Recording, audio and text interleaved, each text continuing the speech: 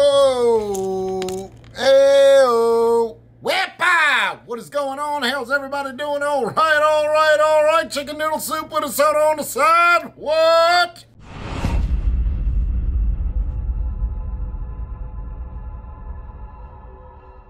All right, hello. Wow, this is going to be something else. What's going on, everybody? Jay Hayes here. So today I'm not going to be doing a review. I'm actually going to be doing something a little more information or tutorial-ish.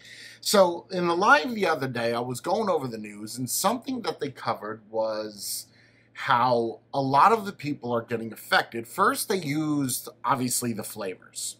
And then they sidetracked from flavors to THC. And then they went from THC to vitamin E. And then they went from vitamin E to chemical burns.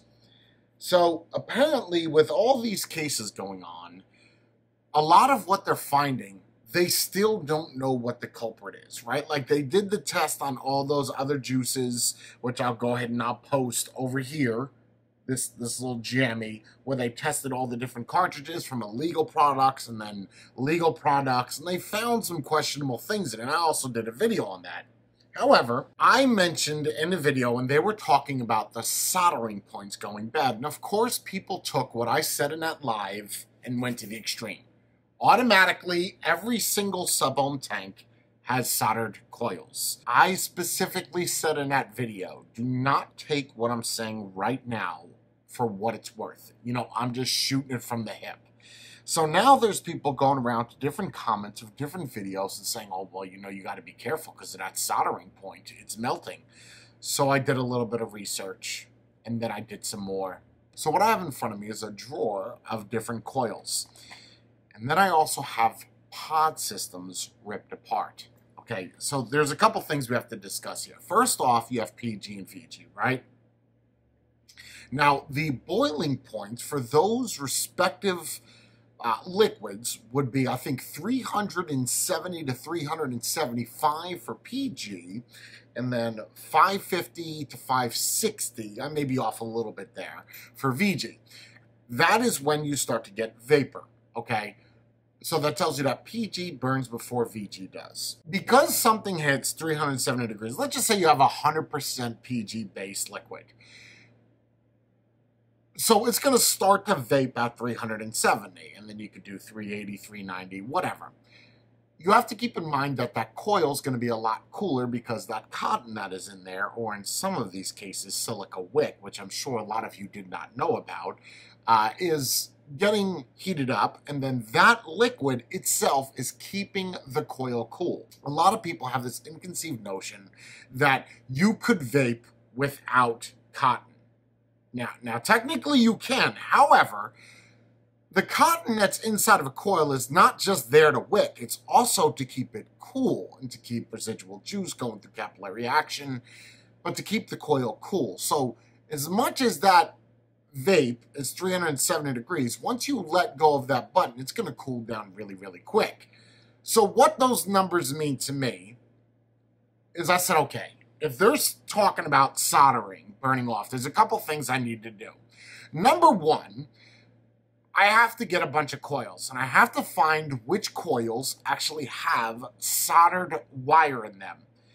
I was unable to find any modern-day sub-ohm tank. Any! Okay? I know that sounds crazy. The last 100 sub-ohm tanks in the past year or 2 years or even 3 years, 4 years in some of these, do not have solder joints. Where you start to see solder joints are not even in the cartomizers, are not even in the clearomizers, you know, that the little jammies are being filled with. Not even then. I'm not saying that there isn't any, but it's extremely rare. I'll show you how they work and how that goes down. But where you do see a lot of the soldering, if in fact we're believing what the media is telling us, is in closed pod systems. Typically, because to do a positive and negative, you have to do 2 prongs because it's a pod or a rectangular product. So you have to do 2 prongs, attach your wires to that. One's positive, one's negative.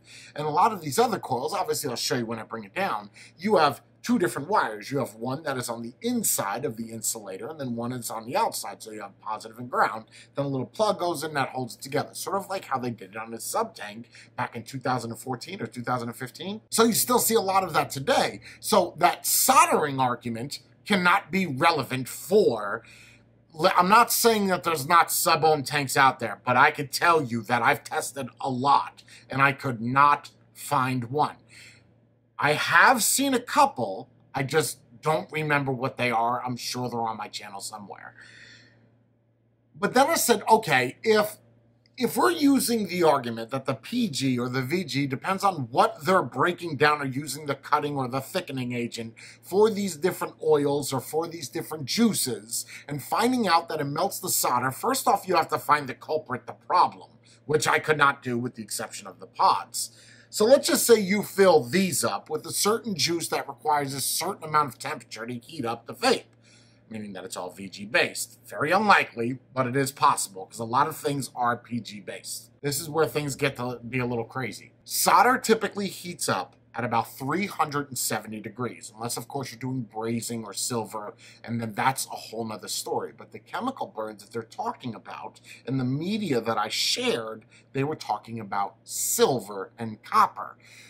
Okay, soldering is not typically done with those specific materials. That's for more industrial, commercial. I don't want to get too far into that, but we have to focus a little bit of fire on there. Soldering is when you take, it's a spool of wire. You can either get it lead or lead-free. Typically, you want to use lead-free for a multitude of reasons, but it doesn't work as good as what the lead base does. Then you have flux, you dip it into flux, you clean it off, whatever. But the point is, you heat up that metal that's on the spool. It creates a little liquid drop of metal. It drops down. You hold the wire there. You let go. It dries. It gets hard. Now it becomes a metal that's holding that metal to that positive or that negative. So that is going to be used if they have no way to make a connection to the positive and negative like they do inside of a coil. Because you have to remember, as it screws down, that's going to be your negative. And directly in the center, that's in the insulator, is your positive where that little pin is. This little jammy right here on the bottom. Let's just use the assumption that 400 degrees is what they use for soldering. The coil itself, if you've ever built a coil, if you've ever done anything, you'll know that the coils are going to heat up from the inside of the center of the coil mechanism itself and then work its way down. But you're not going to hold down the firing button or inhale that long to where the heat is going to transfer that hot to the actual connection. I have no idea why I said to like that. To the actual connection. It's not going to get that hot. There's no way, especially if there's juice in there. This goes with that test that they did with the formaldehyde, where they heated up to like 9 volts, which even I don't vape at. A lot of mods don't even go that high. Plus, they also did a test where they held it down where there was no juice in there, which no one's going to vape like that because it's going to burn your throat. But that's something that they used a couple of years back to prove that there was all these toxic metals involved. Please, we're not even going to get into that argument because that is already nixed. That does not matter. What I find super ironic is all the stuff that's going on now, as all these states are banning. You have all of these companies and labs and all these tests coming out, and then here comes IQOS sliding right on up in there. Just like everything is banning, here comes IQOS. I'm not a conspiracy theorist. I'm not a big fan of that. What I am a big fan of is showing you things, and then you make up your decision. I don't want to say hopefully based off mine, because mine is very opinionated. That's what this channel is, but I didn't want to make this opinionated. I wanted to give you my perception of what it is that I talked about in a live. It's just, I don't like these people going around to these comments, even in my own comments, and on other channels, saying, oh, well, you got to worry about that soldering point. I'm here to educate you. Don't worry about a soldering point in a sub-ohm coil. Okay, unless you got one of those 3 that I'm talking about, I cannot remember the name of them. I'm going to bring this down. I did take a lot of these pods apart so you can see what I'm looking at, so you can understand, okay, this is soldered, this is hard pressed, this is nixed, this is curved and pinched. There's different things for different applications. Again, keep in mind that a lot of the pinched and soldering you're going to see is on closed pod systems. Understand that. let me just show you this. So without further ado, flip it. Basically, what I'm going to show you is exactly what I was talking about on the top. These are all the coils. Now, I have a whole lot more, and it really doesn't matter because 99.9% of these, I'm sure that there's one that I have that is in fact soldered, but these are all the up-to-date coils. And what I was saying earlier is, let me just pick out a random one. It really doesn't matter. Let's just take this one, right? Now, this is, I believe, a crown coil. No, that is, that's the Vandy Vape something coil. But let me zoom this in and show you how that these work. Now, they're all typically the same. It doesn't matter which coil I use. What I give you as an example, you'll see these little plugs on the inside of them. You see them, these little jammies? And usually, if you inspect it, you'll see a wire there, or like on this one, if we spin this enough, you may see a wire. Well, you can see clearly that, oh, you have a wire there. So, right, and then what happens is when you pop this off, you're going to see, you see? So you have a wire on the inside, that's your positive, and then your negative is going to be on the inside of this. See? So there's one, and then there's the other. And all that separates it is a little rubber insulator. Now, whether I use this one, or if I do it to the original one that I pulled off, it's the same type of thing. You see the two wires? Those are not soldered or soldered. Those are actually press-fitted in with this little fitting. And they're all like that. It doesn't matter what brand you use. Yeah, see, like that right there, you can see the wire right here. And that's brand new. Baby Beast coils, same type of deal. It's once you... Well, I think I just opened Baby Beast style coil. This, for example, this is an absolute monstrosity, right? TF16. Now, this is literally the size of a dripper, but it's the same type of deal. Once you remove this plug in here, well, you can already see it. You have a wire here and then a wire there. The wire here is going to be your positive because that's what's by this ring, and then this is your negative. And they're never soldered. I feel like it would be way too much work to do this. However, now that we've taken a look at these coils, let me put this back together. So let's just say you have one like this that is not put together. See how that works? Put that little insulator in, and there's your positive right there. I really want to like do this a little bit better than what I'm doing now. All right? See how it stays? And then you take the little plug. See that wire right here? That's it. It's that simple. And sometimes when you get a coil they don't fire, it's probably because one of those are not connected or it's cut short. That's that coil. However, then you have coils like this. Like this. This is a 4X pod. Or that. No. This is a Juul pod. Let me put this. Zoom this out a little bit here. So this right here. This is the 4X pod. This is the Juul from one of those disposable jammies. This is another one. Now, there's something that I want to show you in all of these. Well, not specifically this one, but really these closed pods. Closed pods means that there's juice inside of it. So you may see a little bit of residual oil get on my hands, and keep in mind that this is very high levels of nicotine, and it is in fact transdermal, meaning if I touch it with my fingers and I leave it there and I don't clean it off, I may start to feel it a little bit. But what's important to note is what I found on the inside of the 4X pod. Let me try to zoom in a little bit. Now, if you've been vaping for a while, you're going to know what this is. This is actually not cotton. It is a silica wick. You would see these in old school clearmizers. This, unlike cotton, does not burn. I could take a flame, literally, right now, try to burn this, and it will not, I repeat, not burn. See, that's burning the juice off of it. Now I burn that off, you see? You don't see anything seared. You just see the juice that was on there, residual, on fire. Let me give you a little bit of a better example. Now this is, I'm holding this to a torch. I don't want to get burnt, so I'm just going to show you right here. See how that does not burn? You see that? It does not burn. It gets hot, very hot, but it does not start on fire. You can see that. There's no seared jammies, nothing. That is a reflection you're seeing. You see that? It does in fact get flaky, but that's dry as hell. Now, this is how people would vape. back in the day, you would make your coils and then you would use this as your wicking material. Not necessarily bad, but it's kind of outdated. However, what I find ironic is when you take, what is this one? This is one without the wick. Now, this is what the silica came out of. I just pulled it out. Now, this one here is a Juul pod, and you could see that it's inside of here. I did not know, well, we're going to find out right now as we pull this out. Would you look at that? It's the same type of thing. It is not cotton. It's actually silica. See that? See, now that right there is the juice burning. That's it. It's all dry. And you can see it's all dry now. Just like that. You see? Nothing. That's how that works. And this is what was inside. And you can see it's not hot at all. It's literally just dry now. Whoop. And it's crystal white. See that? Never used. That is what's inside of a Juul pod. Oddly enough, this is one from a disposable jammy. You can see the wire still attached.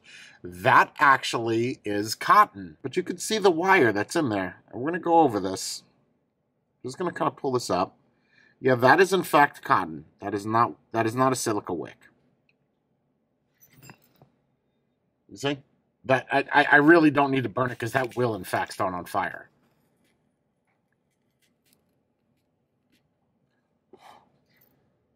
Yes. Sorry, it's all jiggly. But you can see that that is in fact cotton. Let's take a look at the inside here. It smells like a grape or something. But do you see how this is? It's going to be very... I can't zoom in anymore. But do you see this right here? See how this is connected? See that? That right there, that little point, is your soldering joint. Right here. So this is in fact soldered down. Really wish I could zoom in for you to see. A little bit difficult, but you have to realize that the reason why that is because first off, there's nothing to really press the positive and negative in. They have separate posts that have to be essentially soldered down together. This right here is a Lost Vape pod. Everybody knows this right here, but check this out on the inside. Their contact isn't actually soldered, it's press fit or pinched. You see? Again, I cannot zoom. That is all that you're going to get. So what they do is they put the wire in there, they press it down. Totally fine.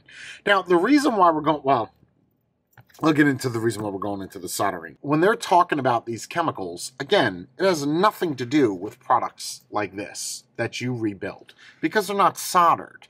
But I don't know if I really agree with that assessment and argument. I think that there are closed pods that do that. There are. I mean, we're looking at them, right? Like here, oh, this is another one. These are from, in fact, those one-hitter jammies. Okay, so this right here is from a Stig. And you can see it's, I don't know what kind of wire that is. We're going to see in about 2 seconds. If it is magnetic, we know that it's Kanthal.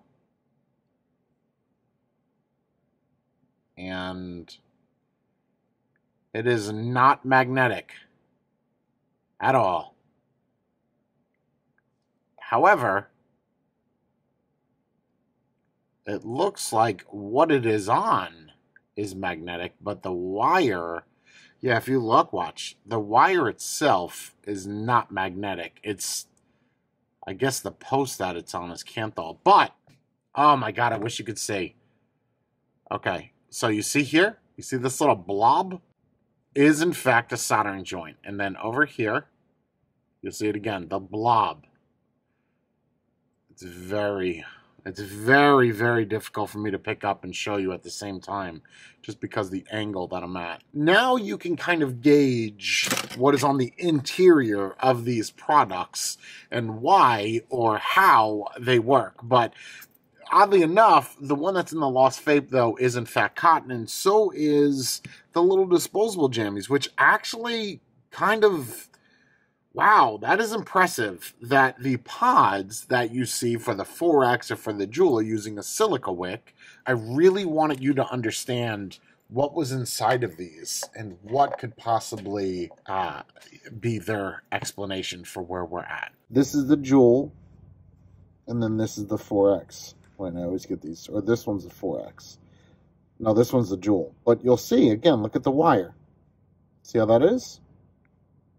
So they're not actually soldered in. The bottom line is I don't think any of them, any of what I showed you is the problem, right? I don't even think that that's a problem in any of the other devices.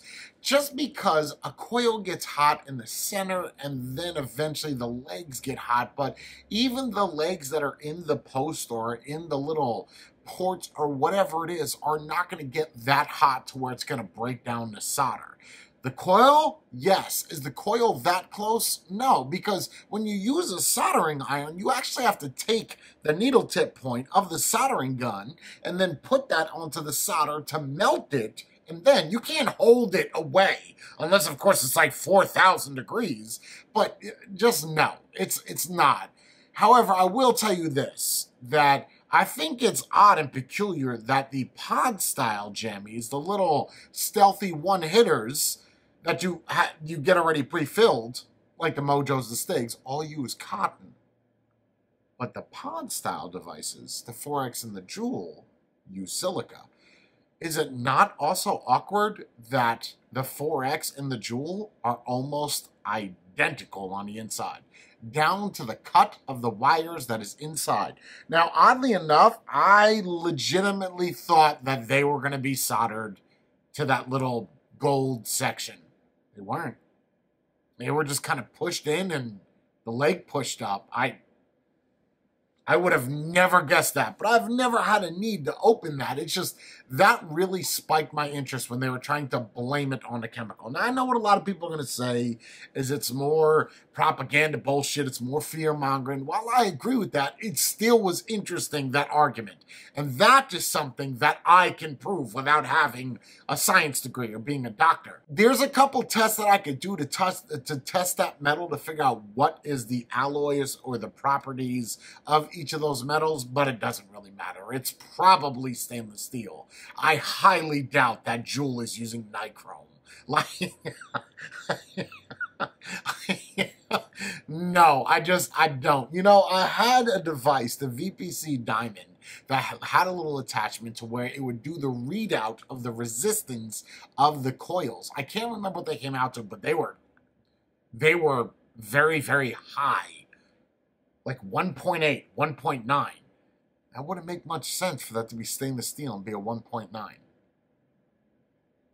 It's regular round, spaced out, 5 wraps, 28 gauge probably. The fumes from it? No, I don't feel it. The soldering melting down? No.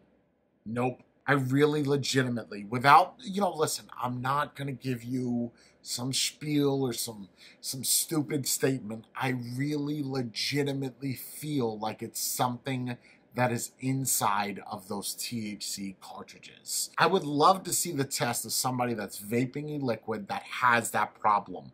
Dude, I've been vaping for almost 10 years now, and I have no issues. My lungs are literally, I would say transparent, but that would be weird. My lungs look fantastic. I'm not saying that there isn't legitimate health concerns of vaping illegal stuff. Find out what's in that and then dissect that and then do the bans.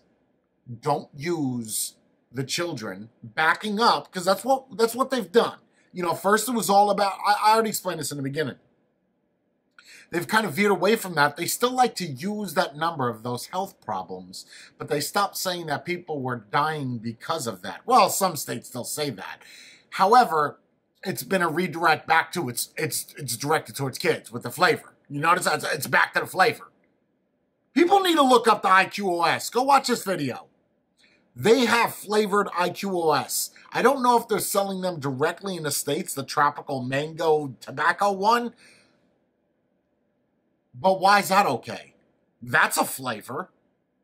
And if anybody watches this in a political situation or a position, lower the nicotine. And if the problem is the pods, then remove the pods. As much as that sucks for a lot of people, I'm sure that all the vapors, all the hobbyists, the people that use devices like this, that you don't see anybody in the hospital. There's a challenge for you. Go look at anybody that vapes. and see if any of them have a type of system like this that's been in the hospital. Then let's take it from there. I've kept it real. Hopefully you can too.